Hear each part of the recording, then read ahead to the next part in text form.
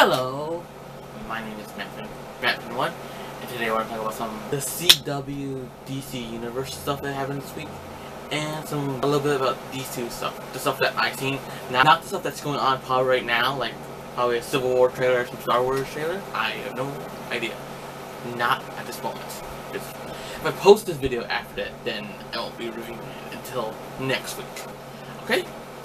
So let's get to the DC stuff first. So, a lot of DC stuff that happened this week. Like, Constantine is coming to Arrow Season 4, or should we call it Green Arrow now? He'll most likely to appear in one episode. That's pretty good. How the fans want Constantine to go on Arrow or the Flash or whatever come to their universe. Because that universe was separate, now it looks like it's joined. And also, I never seen Constantine because it was on Fridays, and I usually watch What Would You Do on Fridays in 2020. But I hope it's on Netflix so I can actually watch it, enjoy it, like how everyone else, like how people like say it was super good. I know that there's Dr. Fate. I remember seeing him on Smallville for like that one special episode. That seems pretty good. Also, there's a poster for the Flash Season 2, which I'll show you. So the poster is like how when Barry Allen Flash meets Jay Garrick Flash for the first time, like how like you saw a poster like they're like going through some other dimension stuff, and they see like person saying "Help me, Flash," and like they're going. So yeah, and that's our first look at Jay Garrick in the Flash universe. That's pretty cool. See, I don't like how they don't have like full yellow for this Thunderbolt. How in the comics it's like full yellow. So I haven't talked about that much about the new looks for the Flash and Arrow. Like I like Arrow's new suit. It has like the sleeveless stuff, like how it was in Smallville. Like I think the Smallville Green Arrow had like these like shoulder pads right here too, like arm pads or whatever. He didn't have shoulder pads. He had arm pads. He didn't have shoulder pads like how he does. It looks neat with it, sort of. And for the Flash, I like how it has that white spot on it now, because how it is like in the cartoons and comics. So that's pretty good. Glad to see it more comic book accurate a little bit, or cartoon accurate for me, because I watch the cartoons. I should really get going on these comics. Like I had to find somewhere it's free to read them, because I could probably go to like a Barnes & Nobles or a comic book shop, but I'll be going there every single time for just to read their comic that they have there and not buying anything, so they might kick me out or whatever. It's a lot of work, frankly. So I just want to like buy comics like on my once I finally get like if I get an iPad, it seems a lot better. Like when I read on a computer, it's a little like why when I like read on a computer, it hurts my eyes for a little bit.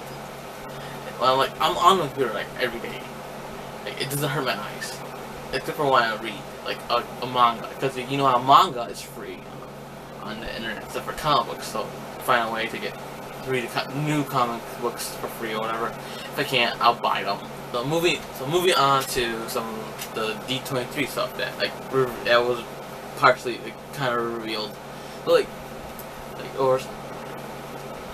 showed off like some of that new Sith Lord or whatever, like for like posters or whatever him, and he showed Mark Hamill what he's gonna look like for Luke Skywalker in the new movie. Like it show it you. There you go. So yeah, it's like his Obi-Wan robe, whatever. Like it's all like gray, like almost like more like a peach or beige color, something like that. And he also has a beard. I'm excited to see him now. He's not going to be the new main character, which we have a new main character. It's probably that girl, whatever. I actually want it to be the girl. Like when they changed the gender of it, Leia's daughter and Han's daughter, makes more sense to like have the new main character like that. She'll also be force sensitive, so that's pretty good. Moving on to Civil War part of the pictures, like they show like some Black Panther and Bucky a little bit. Like he's not in the Winter Soldier he's not in the Winter Soldier uniform. He's like in some like regular clothes or whatever. And like I thought it was like some kind of person helping, like, what was his name? Not Aegis Mila. This is for the guy that plays that character or whatever. I don't know, the guy helping him or whatever, like, get down or whatever, so yeah, or like, I don't know. Until I saw the middle hand or whatever. I also see, Chris Evans behind a green screen, yeah, like, some kind of, like, somewhere, I don't know where. Like, it's outside, but there's still like, a green screen, and like he's in his Captain America uniform, whatever, Captain America costume, whatever. And also, Scarlett Johansson has a new hairstyle for the movie, like how she always has a new hairstyle, which is kind of weird. I find that weird a little bit. Like a clip, not a clip, like a shot of her, like somewhere, like she like smiling, whatever. I don't know. She has red hair. The other good stuff was Toy Story 4 was revealed. Yeah, the original Pixar movie that started it all. I wonder if it's like kind of like a reboot, kind of, because it has that little girl now. I hope not. Like, I hope it has like more like